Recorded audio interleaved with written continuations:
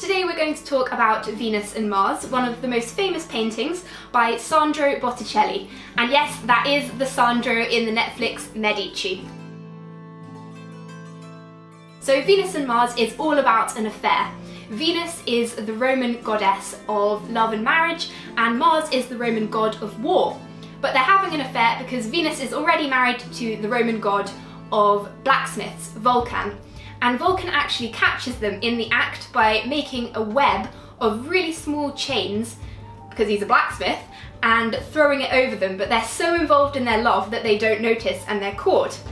This picture is obviously before all of that happens, and it's straight after they've just made love.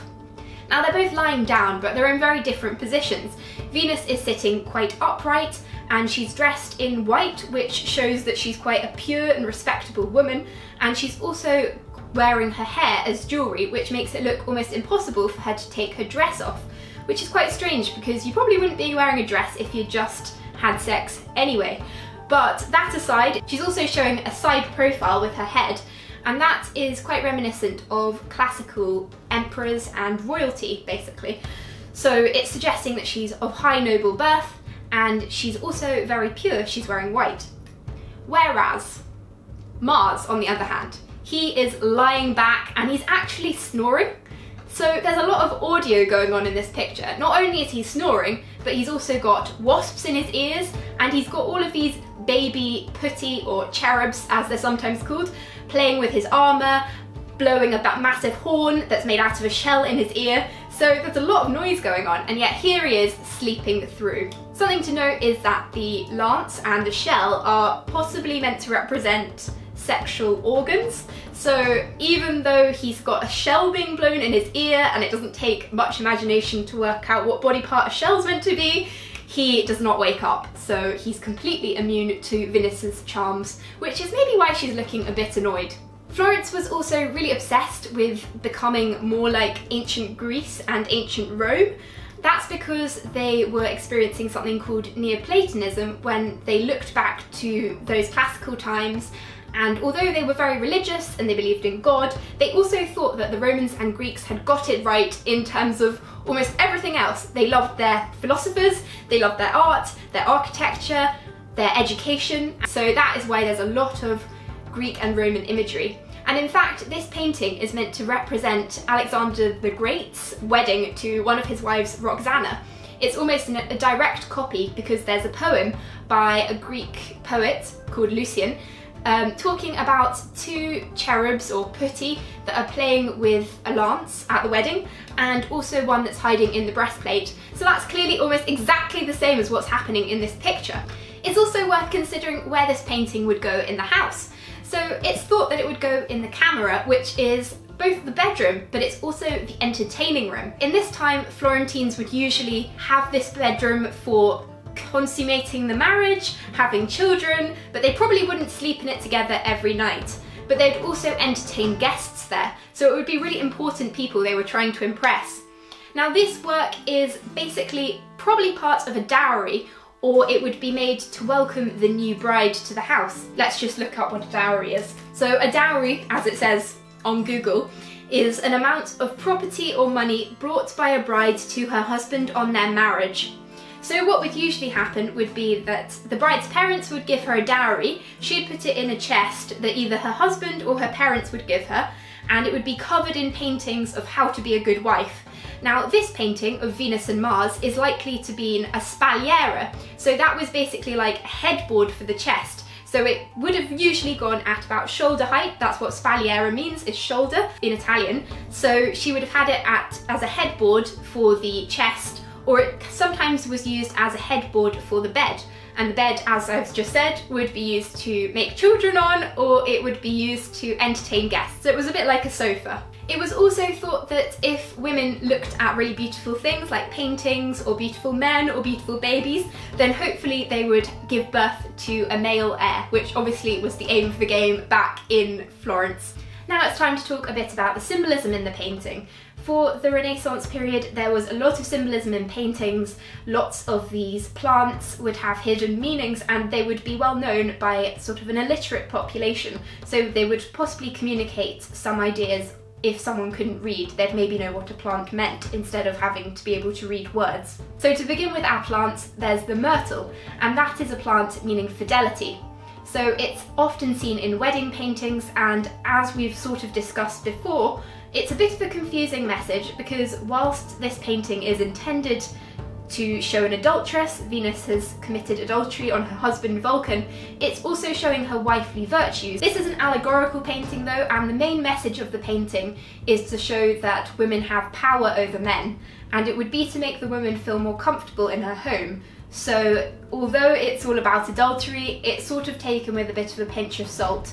They are gods. Obviously the mortals are expected to be faithful, and even in Venus's demure expression, in her anger with Mars, the way she's dressed, she's very chaste, she's very pure, and that's the sort of attributes that people would want to see in their wives. And that's also why it would be displayed in the camera, the public bedroom, where everyone would get to see that my wife is both sensual, but she's also virtuous and therefore a really good wife, and that's where the myrtle comes in. Next up, it's the laurel plant, and that is literally linked to Lorenzo de' Medici. So as we talked about before, he was almost the ruler of Florence. He wasn't quite, but he was extremely influential in this time, and the name laurel and Lorenzo are very closely linked. Also, I think the laurel wreath is also connected with victors or victorious people in the Roman Empire, so he's shown as a victor and an emperor, which would have suited him perfectly well. Next up is one which hasn't been around in common circulation and hasn't been associated with this painting for very long. In 2010, David Bellingham, who's an art historian at Sotheby's, found that this fruit at the very bottom right of the picture, which is being offered to us by one of the satyrs, is actually a thorn apple, devil's snare, or even poor man's acid, and it's basically a drug. It's a hallucinogenic drug, has the effect somewhere between alcohol and opium, and it's thought to be quite similar to LSD in the effects it has. So this symbol is quite strange. It's essentially implying that Venus has drugged Mars, but in a more literal term, I think it means that Venus, the woman, has power over Mars, the man. Could be symbolic of being drunk in love, being part of a love potion. It's sort of open to interpretation. There is some skepticism about this interpretation though, because the thorn apple or devil's snare probably wouldn't have been prevalent in Renaissance Florence during that time. It's traditionally from North America. There is some acknowledgement that it's mentioned in Greek and Roman poetry. Who knows how, but yes, it's possible they did know about it. Another suggestion for this plant is that it's an aloe plant, and that would mean that it's also got some sort of sexual enhancing powers, and it's also meant to ward off bad spirits. So either way you look at it, there's definitely some meaning to it. The reason why David Bellingham decided that he thought it was a sort of evil fruit was because he had been looking at the putti, and usually putti are like cute little angels in paintings. You can see them in all these different paintings. They're often sort of derived from angels, and they're really usually quite sweet little children. Quite chubby children often, but in this painting they're not. They look quite evil, and they're almost devilish with their little horns and their furry bottom halves. So he thought that it must have some relevance to the fruit that they're brandishing, trying to offer up to Mars and the audience. He decided there was more devilish work at play, and something else that he really interestingly defined. With Renaissance paintings, there's a lot of different interpretations. As I said before, lots of people wouldn't have been able to read, so this would have been a way of showing different ideas, and also a way of boosting people's ego a lot of the time because they'd get lots of different references. Bellingham thinks that this painting might not only show Mars and Venus, but is also a direct quotation to Mary Magdalene and Christ. So Mary Magdalene was obviously the prostitute, and Christ, when he's been taken off the cross, there's a lot of paintings that show a very similar pose. He's sort of slumped over and he's in a very cross-like position. So that is quite possibly the case, and again it shows the woman's power over a man. And it could also show Adam and Eve. In the Bible, in Genesis, it never specifies which fruit was taken from the tree. When it's translated from the Latin, they translate it as an apple, but the original text apparently didn't specify whether it was an apple, a fig, or a grape for that matter. In Michelangelo's Sistine Chapel, for example, it's depicted as a fig, so that's really interesting.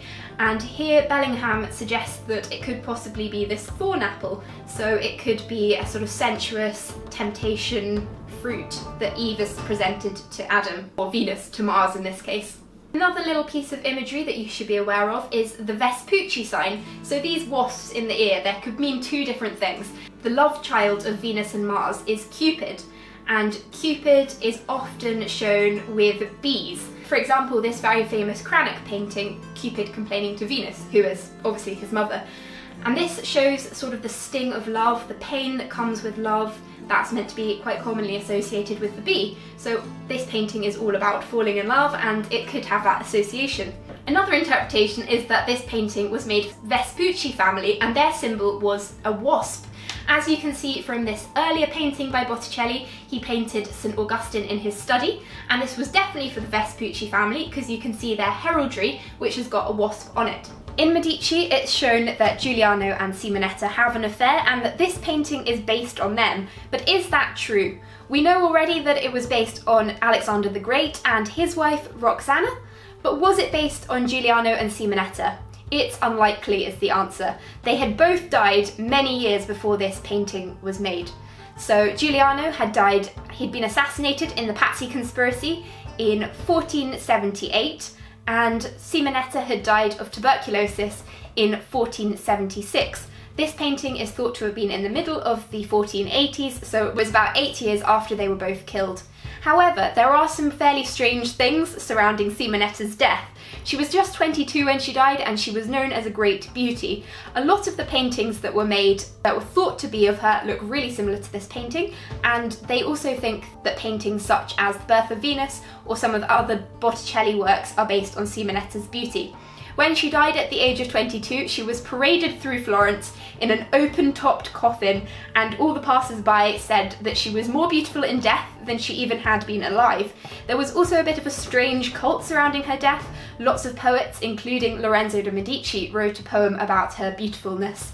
And the reason why a lot of people think that maybe her and Giuliano had an affair was because during a celebration for a treaty between Venice and Milan, Giuliano chose her as his lady during a joust. This expression of courtly love is often read as an affair between the two of them.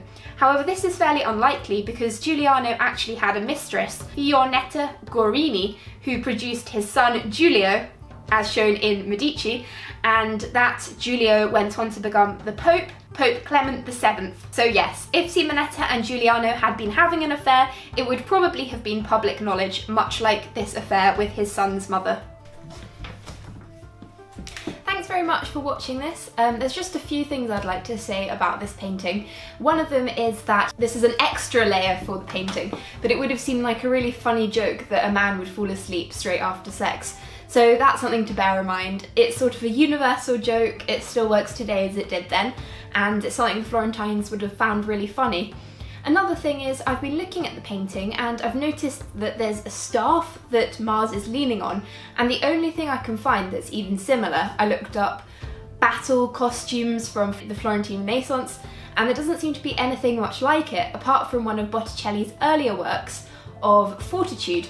So he painted the 7 virtues, and the only one to be holding something like this, which is much more ornate, is Fortitude. So I presume that this staff, whatever it is based on Fortitude, and presumably Mars is meant to be strong and brave and like Fortitude, but obviously in this moment he has sort of surrendered to Venus. Anyway, I hope you've enjoyed this. Please do like, subscribe, and turn on your notification bell if you'd like to see more. Thanks very much. I'll be back with more on the Medici and hopefully Botticelli in the next few weeks. See you soon, bye!